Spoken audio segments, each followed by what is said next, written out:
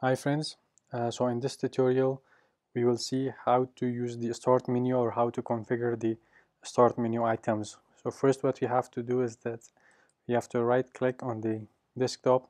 After that we click on personalize, and on the left pane by default you can see that background is highlighted, so it means that this one is selected. So let's go to the start menu. So before I start, I just want to say that I have created tutorials for this background, colors, lock screen, themes, and now I'm making a tutorial on the start. So if you don't know how to use this one, you can watch those videos on my channel as well. So let's get started. Now in here you can see that the first option in here when you click on start is that it says show more tiles.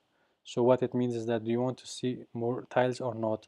So if I click on the on the start menu, or in here on the left side you can see this. In here it shows a preview of our settings.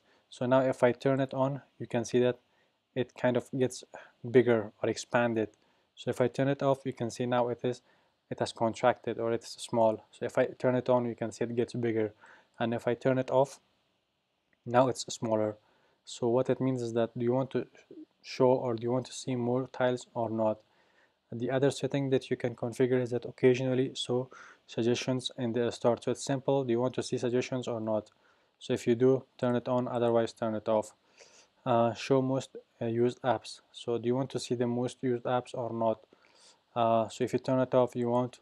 If you turn it on, you will. So currently it says that most used apps.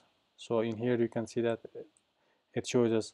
So if you turn it off, what it does is that it doesn't show us. On the left side there is no most used apps.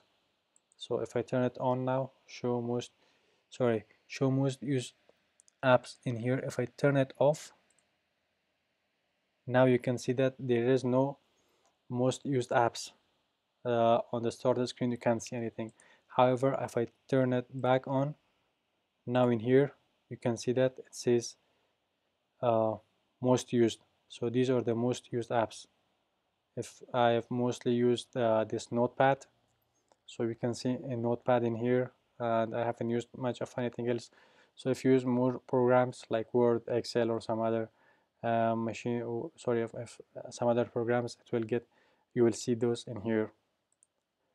Other than that, it says show recently added apps. So if I turn this on, so let's say that I have currently installed a Microsoft on my machine. So you can see that it shows this recently installed apps. So I installed Microsoft Office. So all these apps, you can see that it shows it and they recently added. So after this, let's say I install Photoshop, you will see Photoshop on the top one in here. So what it will do is that it will show us the recent apps that we have installed on our machine. Most used, it just shows us those apps that we use most often. Other than that, it says that use start full screen. So right now you can see that it doesn't cover full screen. The start, there is some space in here and some space in here on the preview. If I scroll up in here, you can see that this is the place where we can work. This is the place of our start screen. However, if you turn this on, use start full screen, what we see is that now if I now you can see that this start menu, what it does is that it covers all the screen. So now you can see that there are no empty spaces. Our start screen covers the whole screen. Sorry, our start menu covers the whole screen. So if you turn it off, I don't like turning it on, I keep it off. Other than that, this is the show recently opened items in jump list on a start or taskbar. It's simple. So if you have opened multiple items in a program, like let's say Microsoft Edge, you recently visited web pages, it will show it on jump list. So if you turn it on, it will. If you don't, it won't. I have turned it off. I don't like seeing it. The last option in here, it says choose which folders appear on a start.